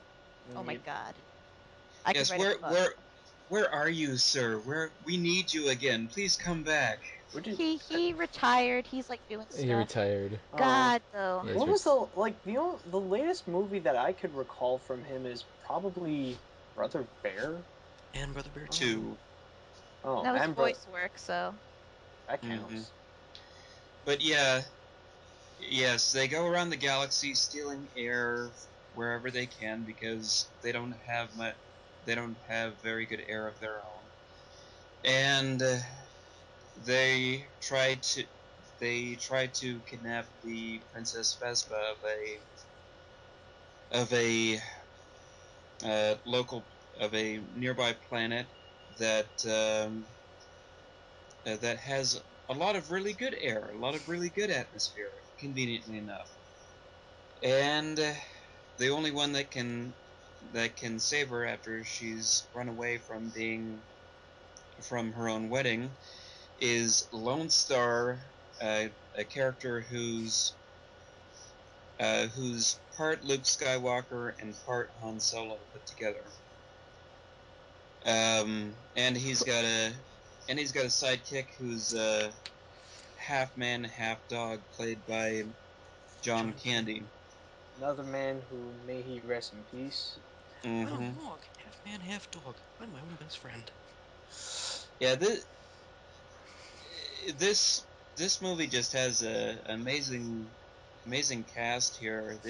We've already mentioned Rick Moranis and John Candy. There's also Bill Pullman plays Lone Star. yeah, In you've like his got Bill one Pullman. non-dumpy role. Yes, and Mel Brooks, of course, in a dual role here, playing President Scroob and Yogurt. Yogurt. Yes, who The he's a parody of. yeah, it's quite obvious. It's he's shrunk Obviously, himself he's down for Scrubba. this movie. Yeah, of course. Like, who couldn't forget that he was doing a parody of Spock? Mm-hmm. What? That's not Matt. it. It's the Matt. ears, you know. Matt. Obviously, he's supposed to be Dumbledore. Come on. Everybody. Oh, oh, now I see the resemblance. Of course. And let's not forget Dom DeLuise as Pizza the Hut. See, I loved that when I was a kid, because when I was a kid and I first saw Star Wars and I was introduced to Jabba the Hutt, I was like, his name is like Pizza Hut. You know, because that was the only context in which I knew the word hut. So when Spaceballs made the joke, I was like, they get me. And then you have the Max Headroom reporter going like, in today's news, Pizza the Hut apparently died by eating himself after being locked in his own limousine. Mm-hmm. Yeah, it's one of the best payoffs in the movie right there. But yeah, Joan Rivers. Joan oh, Rivers is in Joan it. Rivers. I feel bad. How could I have missed that? This is like Michael Winslow's in this film too. this is like Forgetting her. Joan Rivers. What are you, Hollywood? This is like her only good Hollywood movie role. You know, Yeah. I could be wrong about that, but There was Dick Van Patten, who recently passed away, unfortunately, as King Roland. Yeah. Yeah, he did. It's kind of ironic. yeah, it was funny. I watched this movie. It was the day after I watched it. They announced that Dick Van Patten died. So I'm gonna have to start watching what movies I watch from here on out, or what episodes I get requested for from Pages to Pictures, because I don't know. I'm jinxed, you know, timing. Well, you know, But it adds to the topical appeal. Yeah, but it's not necessarily a good thing. If it's people you love, then like, oh No no, such thing Jinx. as Oh, no such Jinx. thing. If you want, like, just in case, if you have that power, in your next From Pages to Pictures, talk about a Nouvelle Vague movie. How they're based on video games, not novels. If he has the power, he'll find a way to turn around it. I'll have to. Well, you just spoiled it. I actually had this new spin-off idea called From Pages to Pixels. Wouldn't that be video games based on books? Maybe. Yeah. Oh, yeah. That's right. From pixels to pictures. Anyway, Yeah, there we That's go. what From it is. Pixels to Pictures. There you go. That's what that's. Oh, that's. You're welcome. okay. Oh wow. I've got an 8-bit instrumental theme mixed out and everything. Oh shit. No. Oh shit. So, In all seriousness, though, this is just a laugh a minute movie with Spaceballs. You don't it even if you're not too familiar with Star Wars and Star Trek or science fiction period, you could still get a lot of the jokes. I mean, they have Right. Oh yeah. one of the biggest quotable moments in the film, I think, is when they're trying to the ship that's run by Dark Helmet is firing away at Princess Vespa's escape vehicle, and they keep missing, and the gunner turns around and he's got Buckeyes. He's like, what's your name? And is Colonel Sanders. Colonel Sanders, the colonel that's right below him, says, he's an asshole, sir. Yeah, but what's his name? No, that is his name. Sergeant? And then it goes all around the ship, and like, how did he get working there? His cousin got him on the ship over there. He's an asshole too, sir. How many assholes have we got working on this ship? Yeah. Everyone on the ship stands up and salutes. I'm And surrounded by assholes. I knew it, I'm surrounded by assholes. Keep firing assholes. Honestly, I always laugh the loudest at the little jokes. Like, I think the one that I found the most amusing was just the bit where Dark Helmet was talking about how there's only one person who could be standing against me, where the camera pans closer and closer to him, and he goes, Lone Star, and then the camera goes clunk, falls down. Sir, sweeps. So simple, but so funny. Yeah, if I may add one thing about Spaceballs, what I really find interesting is that a lot of people can look at this and say, like, oh, this is obviously a comedy just through the characters alone, like the characters and settings and all that kind of stuff. But the really interesting factor about Spaceballs is that, for me, I don't really feel like this is much of a comedy, a parody, but more of its own original piece. Like, it's only the characters, and it's only like little elements that they just parody, like Star Wars and stuff like that. The rest, it is its own element. It's its own thing, and that's what I really like about Spaceballs, is that it really does give its own identity instead of just being passed off as a Star Wars parody.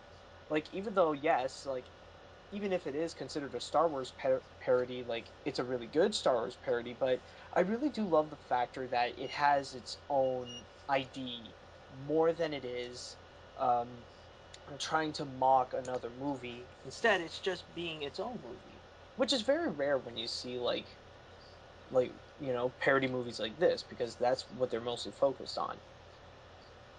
Mm-hmm.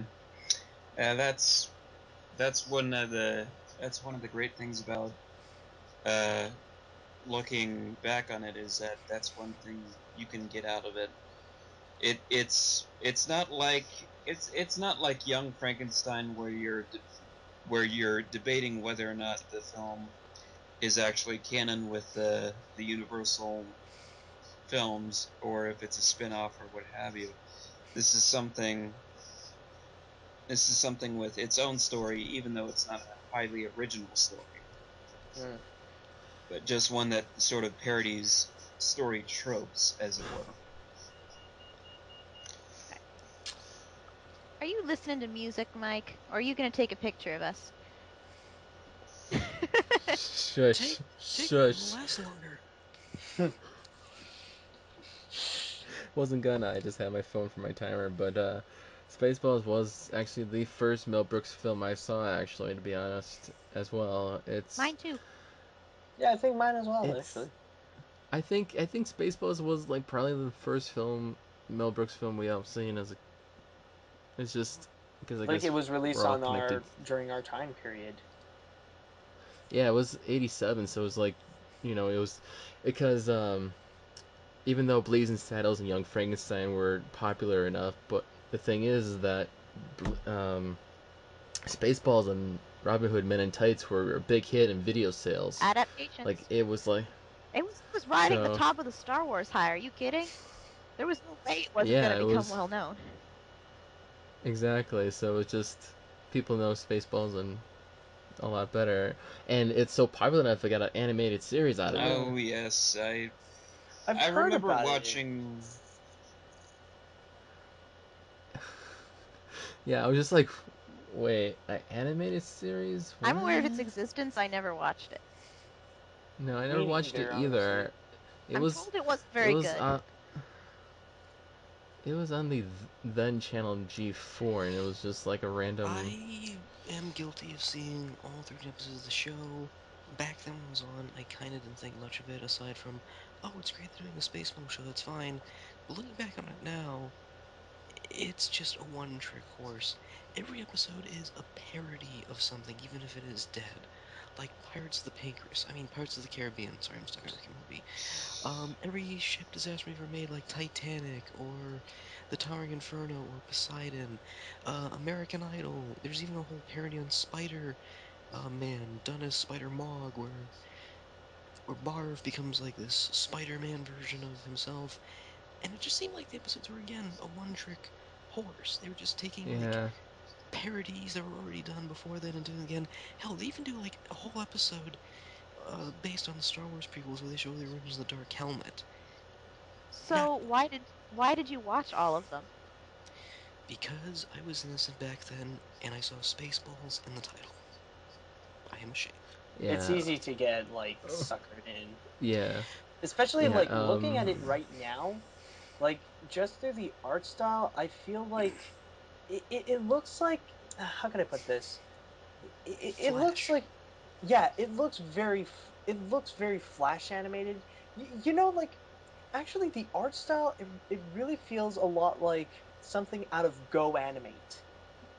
Like, for those of you, like, that old, like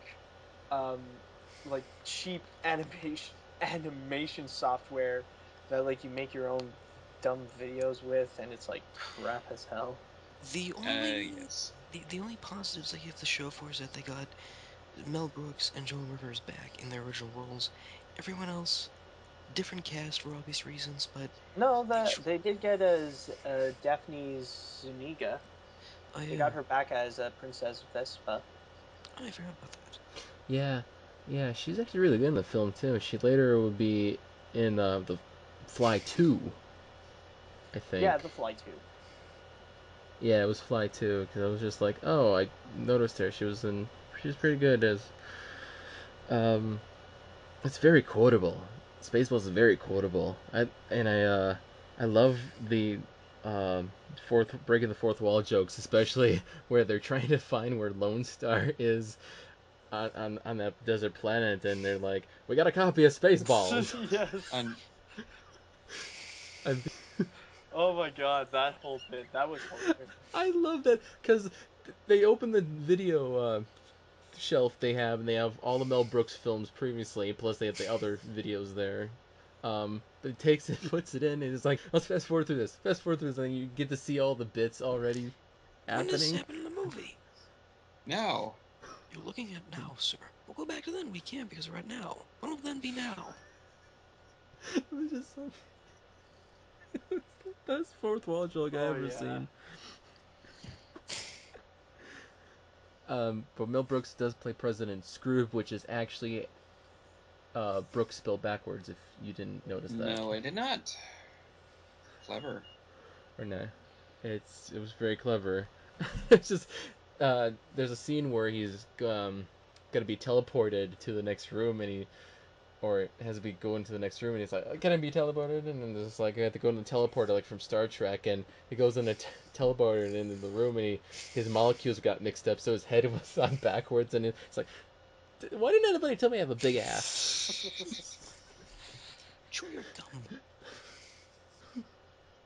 Yeah, and that was actually a reference to the twins who are double mint twins. I'm Charlene. I'm Marlene. I was like, ooh, twins. I like twins. but then he gets teleported back to the room, back to normal, and then it's the payoff gets better where he just walks and the door opens and it's the room right next door to his office. It's like, why did you teleport there to begin with? You could just walk in. just walk in? Just hilarious. Oh yeah. And we did mention about Spaceballs in the past because John Hurt actually makes a cameo in this film, Oh, doing his bit from oh Alien. no, not again! The alien scene. The alien scene is just so, and he does that bit Yeah. from Looney Tunes with Only that in the frog 70s thing, like, did a dun scene it. like that happen. Just It's the most I love beautiful, this It was movie like wonderful. so. Spaceballs has a lot of the kind of Spaceballs hits a lot of those comedic notes that the scary movies and their like descendants try but fail miserably. You know, like with the alien Yeah, scene. I could see that Mm. alien scene being done in a scary movie sequel, only, you know, badly. And Yeah. without John Hurt. Because hell if John Hurt's touching that. You know, the funny thing is, they did You in know? Spaceballs the animated Parodies. They series. want to be Spaceballs, but they can't. Yeah. It's ironic you say that Oh, of because course they they did did. that. Yeah, they had the John Hurt thing. He busts out of his stomach, and as it turns out, it's a rapping alien. Oh, jeez. goes full circle. It goes That's rapping it. in That's the 80s. exactly what would have happened. In a scary movie, the alien would have popped out and then busted into like LL Cool J. It's exactly what would have happened. Yeah. I think Friggin' you mean scary in. movie. I think you God. mean. I think you mean in a spin-off. What? Uh, the the deal with and I'm not gonna uh bash too much on Scary Movie 1 and 2 because I actually like those. But I think that uh, the phase or the second phase of satire which we saw happen as a result of those movies, brought to us by the bastard Southern Freebird.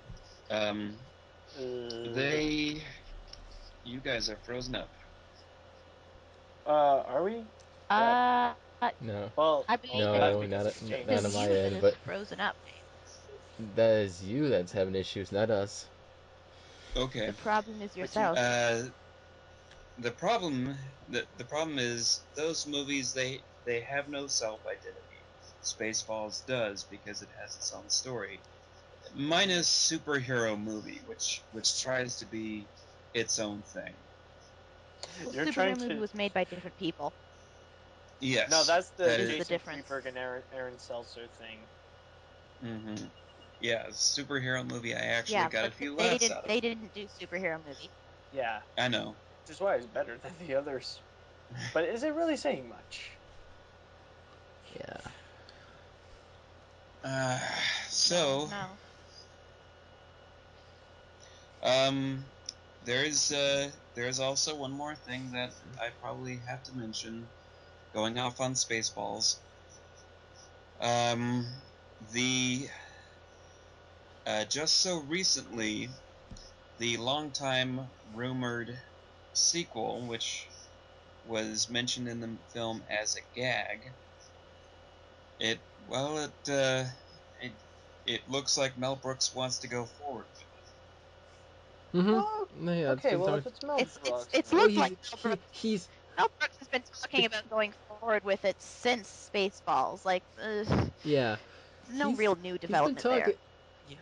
The key is he's been talking about it. And the key, if he can get Rick Moranis to come out of retirement, is the key. If he can do that, then the movie's going to be going Because forward. But we're right not. now it's in talks.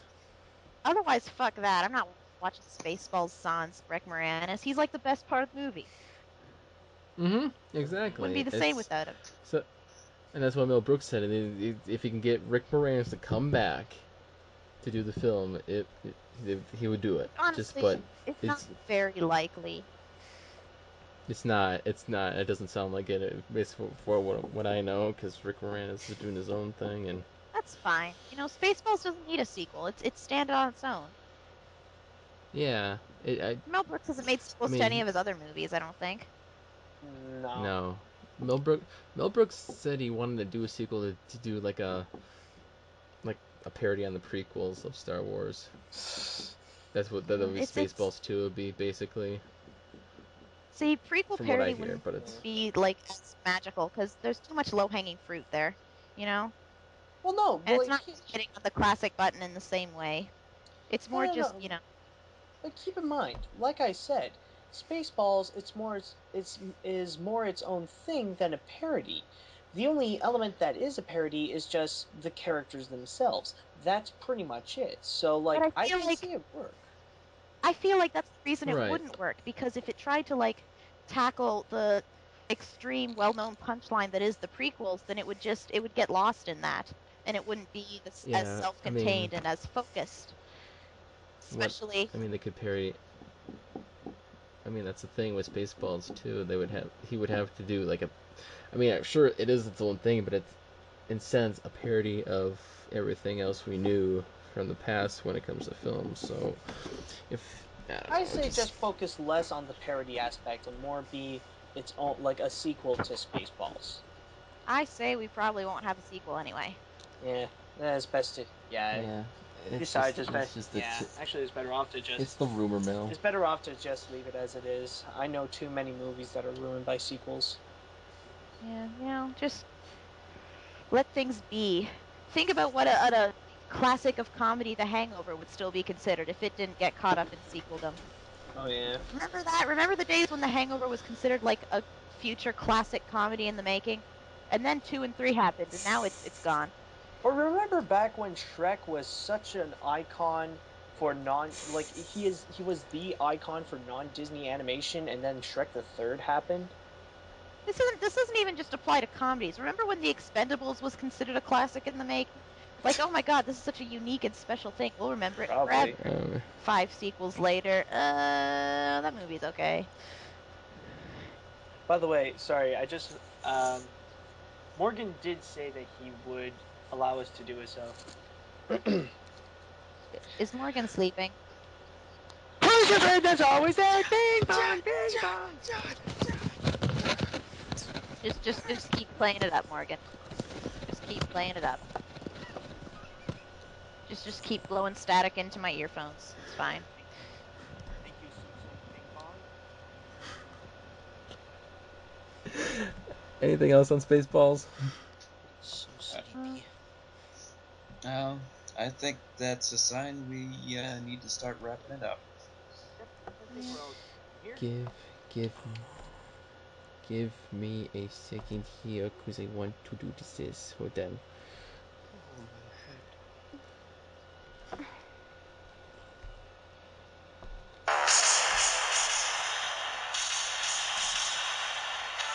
What happened to us?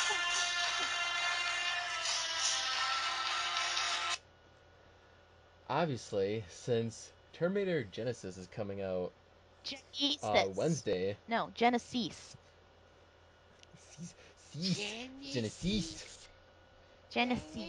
Since the new Terminator film's coming out pretty recently here, I figure we talk about the franchise as a whole, all the 4 films, and bonus points for if you guys actually go see it for research for the episode. But yeah, next time on Cinema Royale, we are going to talk about the Terminator franchise. And just a heads up, after Terminator, we'll do our tribute to James Horner. Can we talk about the Sarah Connor Chronicles? Yes. Woo! Speaking of the devil, I got it on DVD. Game. I am for this shit. So we're doing Terminator next time? Yes, we are doing the Terminator. In other words, this has been Cinema Royale. Thanks for watching. Make sure you click that like button. Comment below. What's your favorite Mel Brooks film? What's your favorite quote? Give us all the goodies down below. Subscribe for more Cinema Royale. I'm working on making more videos on the channel, so subscribe for more content. All these lovely people have their own stuff besides Jada, because Jada's exclusive to this podcast. So if you want to see more of her, subscribe, because it's the only time you see You're gonna get a dozen subscribers today, my friend. Like, oh man, we have no other Okay. options to see this gorgeous icon. I feel like my mind was just violated by a panda bear. Well, You can't say technically no it's to part panda. cat. Well, technically it's part cotton candy, part elephant, part elephant, cat, and part dolphin. dolphin. And until next time, hasta la vista, baby. We'll be back. Not. Now get out. It's Ciao over. for now. It's over. Get on with your lives.